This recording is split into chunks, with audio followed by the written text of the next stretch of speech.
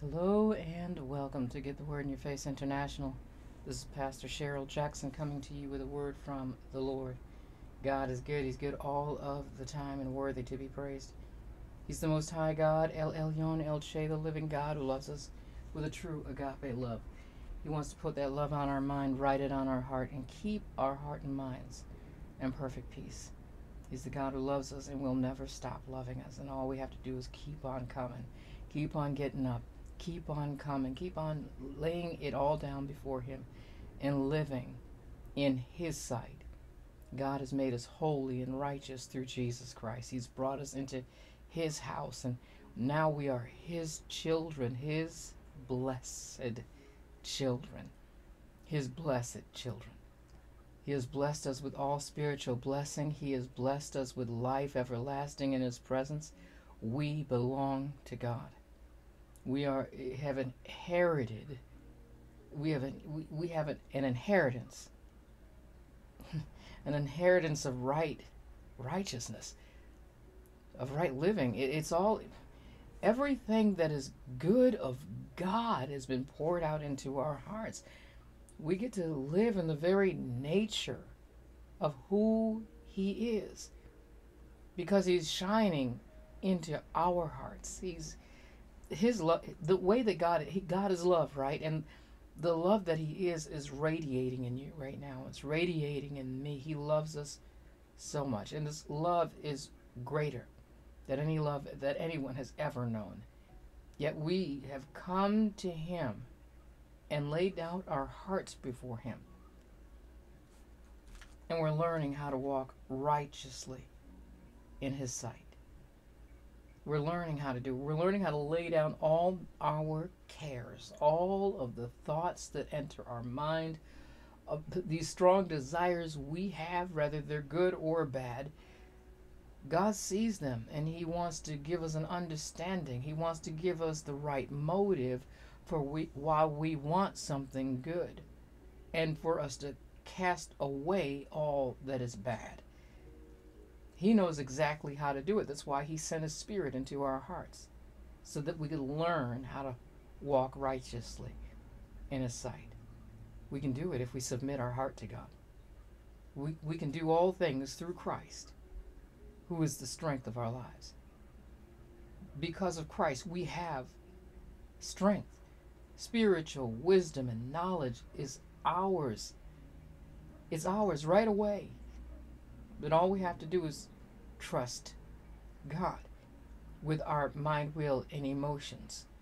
With the situation that seems so scary, I'm telling you, greater is He that is in you than he that is in the world. The one who created the world and all that there is in it has sent His Spirit into your heart to give you wisdom and knowledge and understanding. His hand is on your life to prepare you for everything that you might have to walk through. He knows it before it ever came into your life. The situation, God saw that situation, and He wants to bring you the knowledge and the wisdom to bring you through it. He wants to give you the comfort you need. He's right there to help us to live right. And all we have to do is breathe. See, we're in His presence day and night. Day and night in this world. Because in heaven there is no day and night, right? There's light forever. God is light. There's no darkness in Him. The darkness is outside of Him. And we live in a planet where there is gross darkness. And that darkness enters our mind, and we can't see which way to go in this life. We don't know what to do. Situations come and they hurt. We're trying to fight with our strength and our wisdom, and it just gets worse. We get angry and we find no self-control. When all these things that are going on in our thought life are to be laid down before the Lord. See, I'll say this again. If we are getting the word in our face, if we're sitting down and taking notes and looking and searching diligently for the Lord, we are being rewarded with the knowledge of his will. He's pouring into us wisdom and spiritual understanding so that we can overcome everything that's coming against the knowledge of God in our lives. See, I'm speaking to us personally, because each and every person who's been born on this planet has the chance to come to God. It's their choice. It's their choice. See, and once we choose Jesus Christ as Lord of our lives, that he's the Son of God who died and rose again, and we desire him to be master, ruler, and Lord over our lives, we come into a place of complete surrender, where we understand that we don't know how to live righteously. And we're not talking about being religious. Right living, knowing how to live this life in the true love, the nature of love that God is and we have become. It means taking all that I am and saying, Lord, I don't know about this thought right here. Can you show me what to do? Show me your ways. When people hurt you, I know I talk about this a lot. Sorry, until he gets me off the subject. We're going to be talking about this. It's going to keep coming up. We keep taking that person and we lay them out before the Lord. Instead of taking the injury that the person's causing us and complaining about our great suffering, we're learning how to live in patience while we suffer, without, dashing that person to pieces, or going in on ourselves and saying, oh, what a dirty wretch I am. Oh, poor me. Why me? We're letting go of all these cares for what God said. Because what God said shows us how to live right. It shows us how to speak what the Lord is speaking, so that we're speaking life to that individual who hurt us. We're going, in other words, whatever is evil, we're overcoming it with good. Because we've taken the matter, we're not taking it on ourselves like this was meant to demolish me, hurt me. This is not all about me. I put my life in the hand of the Lord. And he cares about me. He's going to lead me in a plain path. He knows the works of the enemy. They're meant to kill, steal, and destroy. But not everything's the enemy. So, the temptations that we have, we should turn it around and say, I'm tempted to be good. I'm not tempted by evil. We're tempted to do good. God, I know the Bible says he tempts no man. He doesn't tempt us to do evil. He tempts us to do good. That still small voice that tells you, hey, wait a minute. Be still and know that I am God. In a horrendous situation, I don't mean stuck on a train track and the train is barreling at you. Get out of the car, okay? Get off the train tracks. Just get out of the car. I'm talking about these mental and emotional things, these physical things like illness and the threat of death and that boyfriend and that girlfriend, that job, this mental stronghold, fear, and there's such a great amount of things that come against the knowledge of God for you, for us, that we want to take all of this mental garbage and throw it to the ground, to take hold of what God said to us so that we can become what we truly are. When we understand the real love of God, we can live in this love, breathe in this love, walk in this love, and not be offended by this world. Even when fellow Christians mess up, or they're in such a rut that is unbelievable. The rut that they're in is like, wait, aren't they saved? Don't they believe God? But you're so tangled up in the fact that they said they believe God, but they're not walking in that love life of God. They're not walking in the humility of Jesus. They're not surrendered. And that stuff will blow your mind if you try to wrap your head around it. But instead of being so flummoxed, so jacked up in your mind over what somebody else said, who said they love God, you come over here and you sit down like Ezekiel before the valley of dry bones.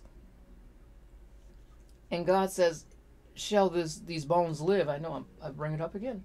Shall these bones live? And Ezekiel tells the truth. I don't know.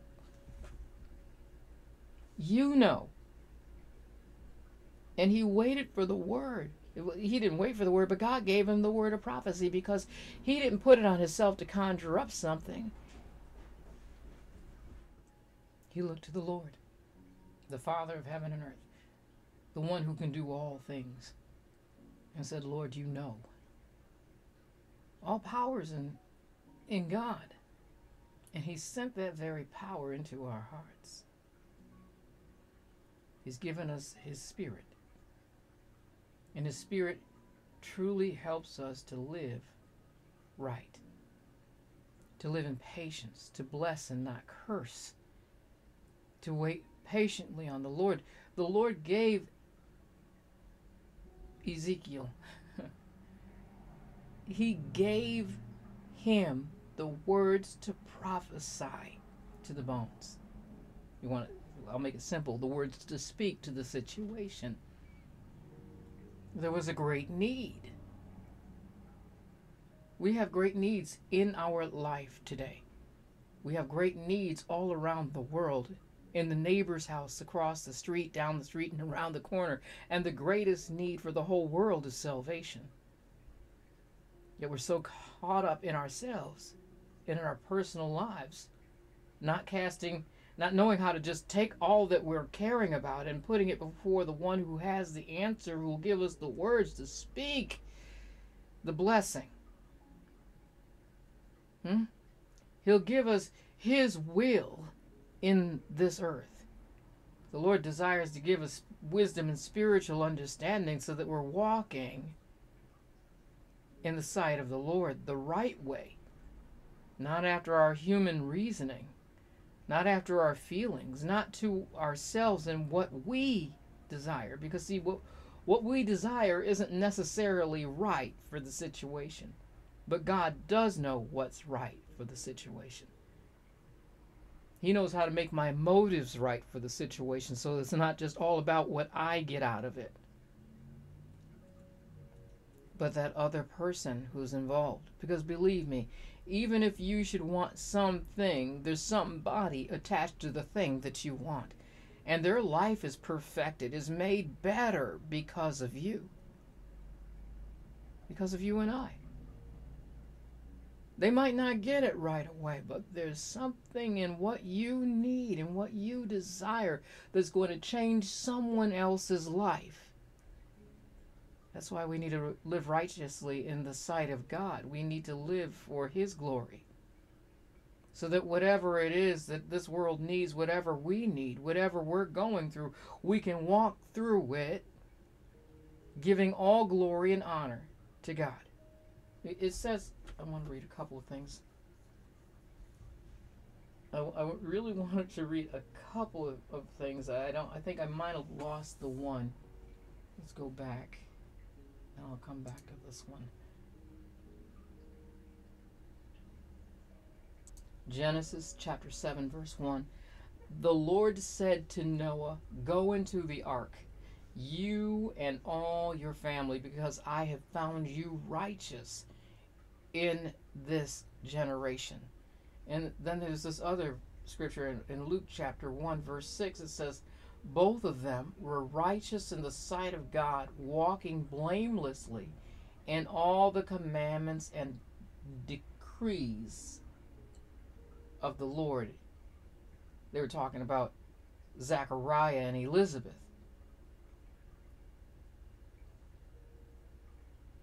Here's the one I wanted. Noah, however, was found in favor in the eyes of the Lord. This is the account of Noah. Noah was a righteous man, blameless in his generation. Noah walked with God. Noah walked with God. There's one more that I know of that walked with God and was taken. Noah walked with God, but Enoch walked with God.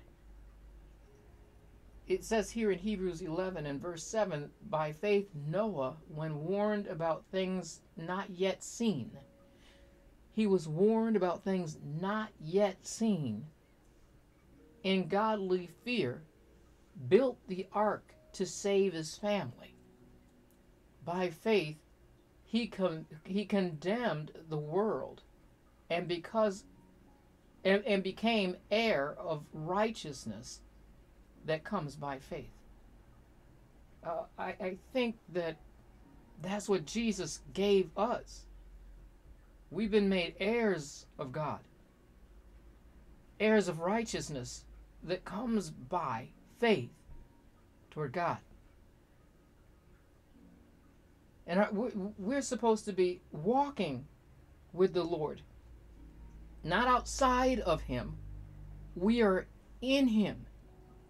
And we're not moved by what we see around us. And the people who yell and scream and they just don't know what to do. The people that say, I love God, but they still walk in filthiness. We're not giving in to all of this mess.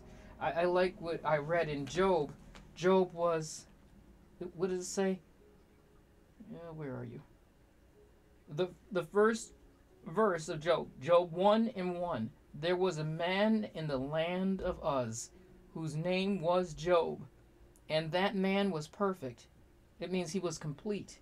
It didn't mean he was absolutely sinless, but he feared God, and he hated evil, even if that was his sons and his daughters doing it, living in sin. That just because they might sin, he feared God enough to give an offering for his sons and daughters and pray for them. He interceded for them. He didn't curse his kids because they were venturing off into sin. He didn't know what they were doing in their parties. But he blessed his children. He repented for whatever they might do. He gave glory to God. This is what I'm talking about right now. It's acknowledging God in all of our ways and having the true fear of the Lord in our hearts. And then we're going to walk righteously. We're going to walk in a plain path, in a right way of living. Because we're walking in the knowledge of God. It's not a knowledge that like the world has. Oh, God, He's there. When it thunders, it means He's bowling. And if it's a big enough thunderclap, it means He got a strike. No. This God of our salvation, the creator of all the ends of the earth, wants us to walk in the knowledge. In knowledge, He is there. He is with you. And the wisdom that He wants you to have is right there for you. You can just, all you do just ask. Trusting God is like the air that you like breathing in and out. It's like oxygen. You are breathing, and you don't worry about the next breath. I know there are people who are on oxygen tanks, and I pray your recovery right now in the name of Jesus. But breathing is not something that we worry about.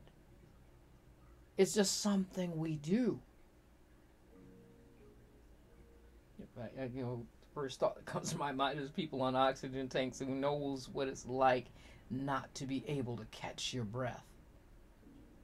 But when there was that time that you breathed so easy, Because just think about it. There was a time that you actually trusted God with all of your heart.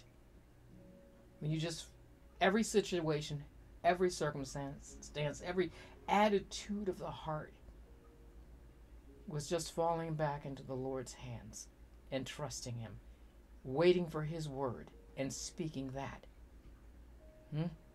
Acknowledging Him as I walk around the house or down the street. Just God is, He's with me. I'm practicing His presence, because one day we're going to be in His presence absolutely forever.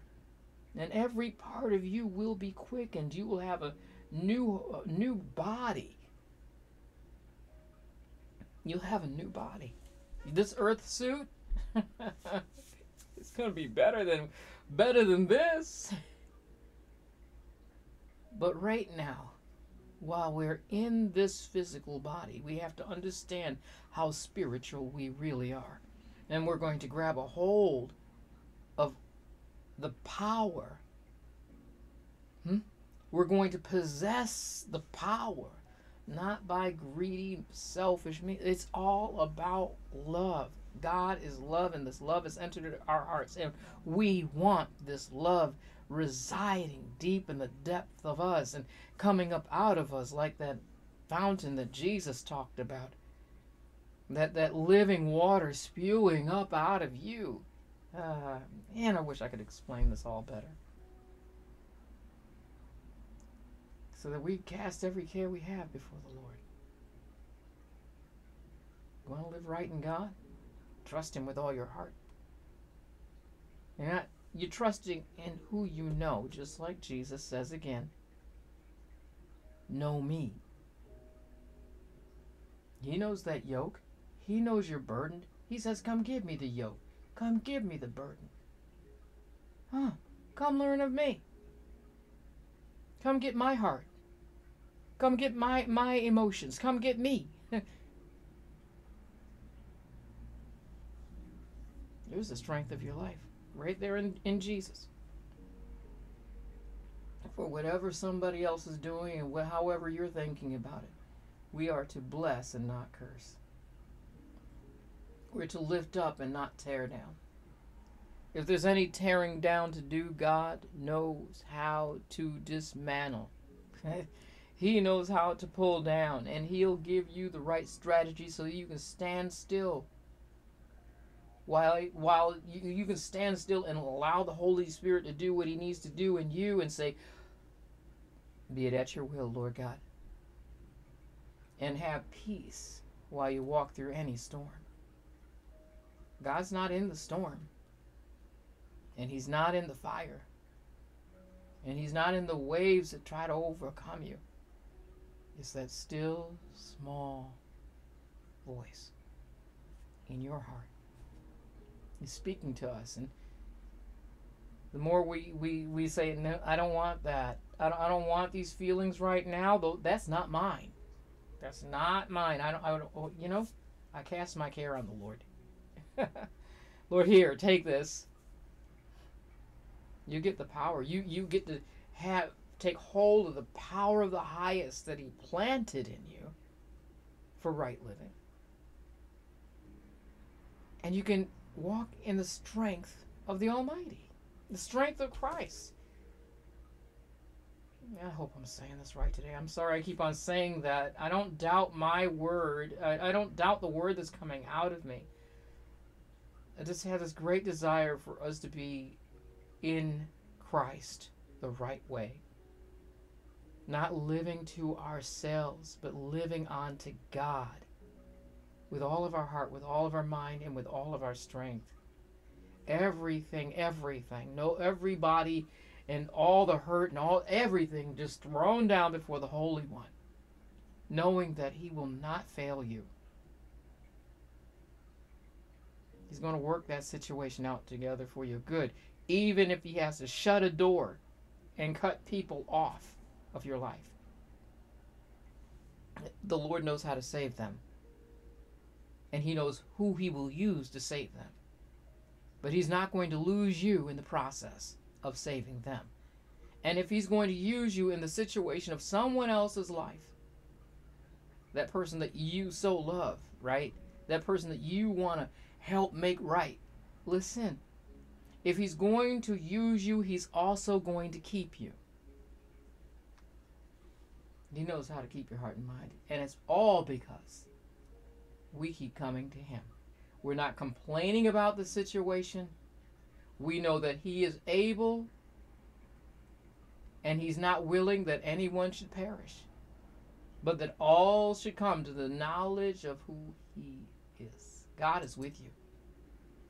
He's with you in all things, and he sent his spirit into our hearts. We are his dwelling place. We are his dwelling place. I'm looking at a scripture over here on the side.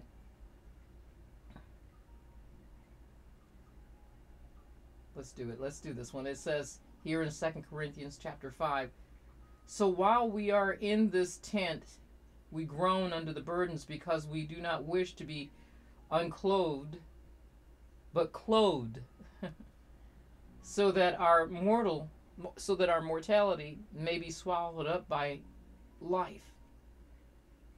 That's a big thing right there.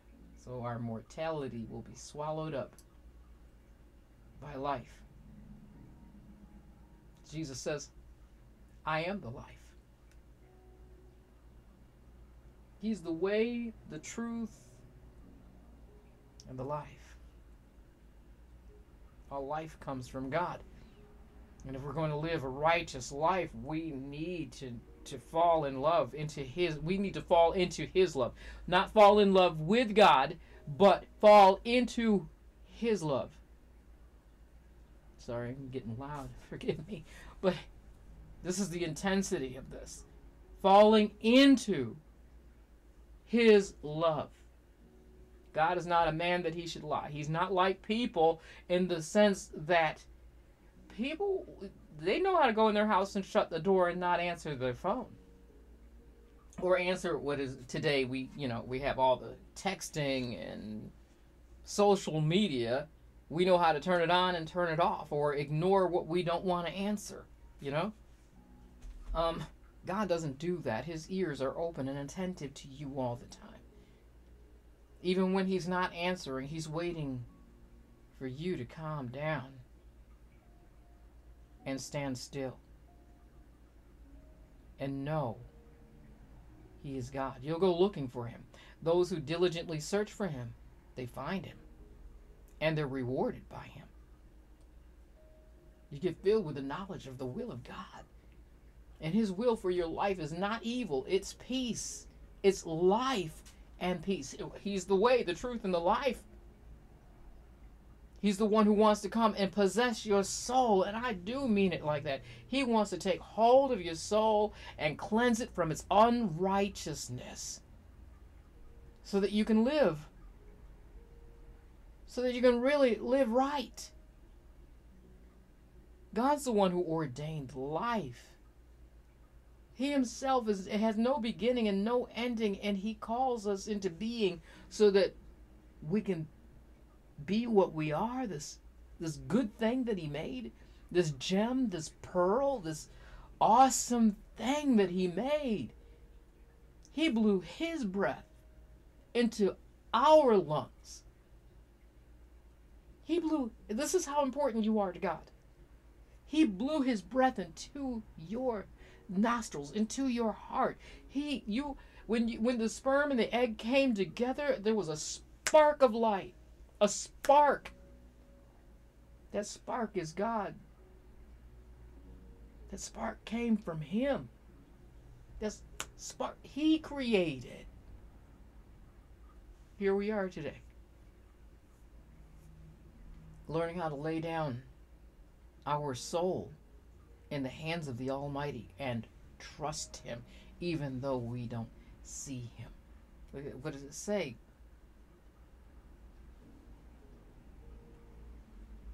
It said Noah walked with God. Genesis 6 and 9. He walked with God. He didn't see physically God. No man has seen God. That's what Jesus said, but the one who comes from the Father. A body was made for him. The Word became flesh. He was in the bosom of the Father. Jesus is not a created being. He's always been. Oh, man. God so loves us. God loves us so much. He wants us to come and fall into this abyss of His love because it's endless. It's light for all of our days. Light for all of our days. Noah walked with God. Enoch walked with God and wasn't found. He was taken by God alive. Bible has a section in here where it talks about those who will meet Him in the air. In a moment, in the twinkling of an eye. Said the dead in Christ will rise, and those who are left will meet Him in the air. If we're going to meet God, Christ in the air, then we are going to have the soul of ours crucified. We're going to lay out this mind, will, and emotions. The way I think isn't the way God thinks. The way I feel about somebody isn't the way God feels about somebody. The way that my will is not God's will. That's why it needs to be transformed.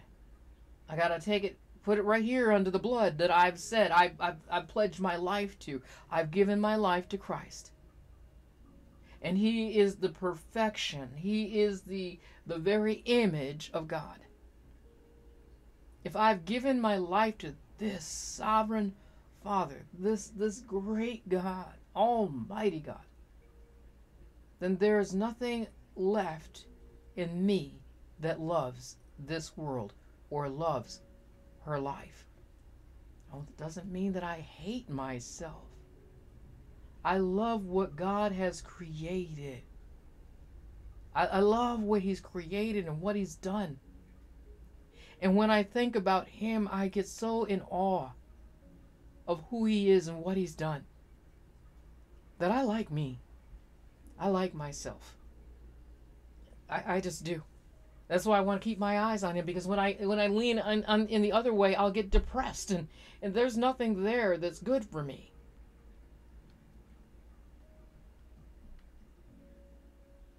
God has sent His Spirit into our hearts. We're the children of God who walk by faith and not by sight. We acknowledge the Lord in all of our ways, and He leads us in a plain path for His name's sake. For His name.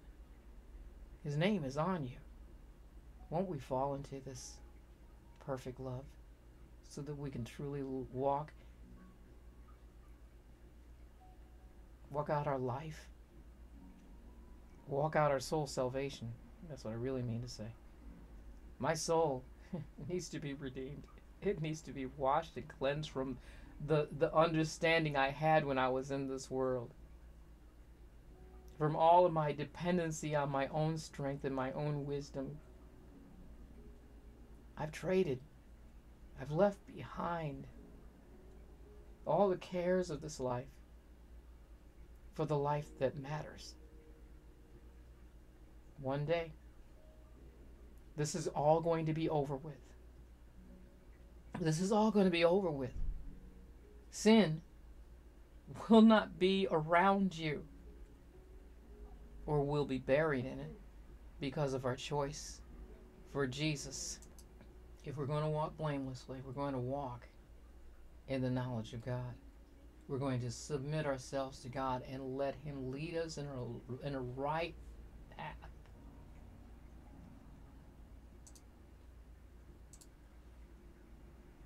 He knows the will. He knows what He has in mind for your life. And He's going to bring you to it. Ephesians chapter 1, verse 13. And in Him, having heard and believed the word of truth, the gospel of your salvation, you were sealed with the promised Holy Spirit, who is the pledge of our inheritance until the redemption of those who are God's possession. You're God's possession. To the praise of his glory. For this reason, ever since I heard about your faith in the Lord Jesus and your love for all the saints. See, there's perfection right there. You love everybody. You especially love the saints.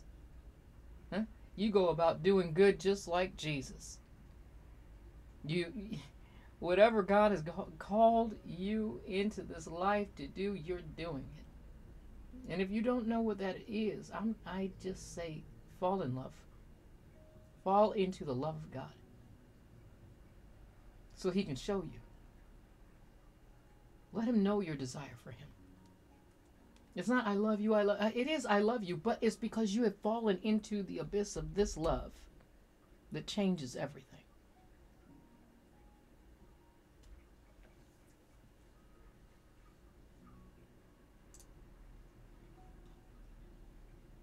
We're in Colossians, Ephesians.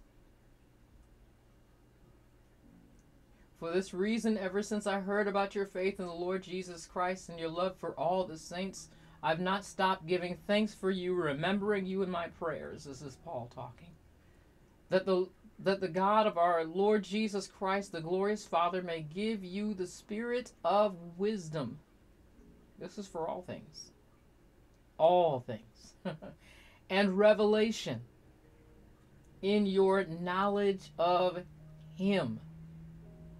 When we know him, there is nothing too hard for the Lord. All of our cares get thrown at his feet, and he gives us what we need, and the wisdom for life. We can live righteously in the sight of God. It's trusting him with all of my heart, with all of my mind, and all of my strength. What does it mean to love the Lord your God with all your heart, with all your mind, and all your strength? It means trust him. You get the word in your face. How are you going to live a righteous life? It's not being a mannequin. It's not being religious. This is a personal relationship with somebody who loves you so much that he created you from the dust of the ground and blew his breath into your nostrils. This is the one who sent his son to die for all sin. Everybody's. Even the ones who are committing atrocities right now.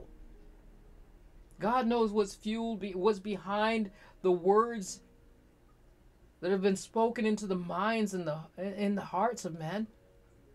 He knows every thought and every intention, but he also knows the rebellious one. The one who came to steal, kill, and destroy, and to steal as many souls as he can. But those who've been called by God and have said yes and believe, I'll say it again, John 3:16, God so loved the world, so you can't go that one, this one, no, not that one. You know he's not saved, she's not saved. You can't do that. That's not up to us, even for yourself. The Lord has called you to himself. He's called the whole world. And whosoever would believe on him, believe on Jesus, the Son of the living God, would not perish but have everlasting life. The Lord wants to restore our souls and make us what we truly are in him, but all this pain and agony from our personal situations needs to be thrown down. Thrown down. And he will heal your heart from all the damage that's been done in this world, in this life, so that you can truly walk righteously in his sight. Right living comes by faith toward God in all of our ways. It's acknowledging him in all of our ways. He is with you. You've become a part of him. He knows when you're hurt. He knows when you're confused. He knows when you're scared. And we're plain before him. We don't take fig leaves and put them in front of ourselves. We don't try to hide with something.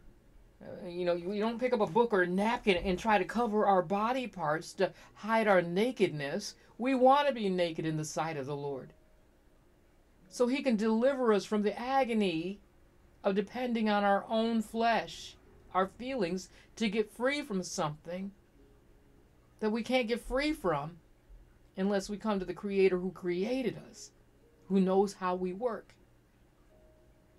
He knows how we work. He knows how we perform. He knows us from the inside out, and he wants to pour his word into us. So listen, we trust him. That's how we're going to live right. Because we trust him with all of our heart, with all of our mind, and with all of our strength. Let me end this.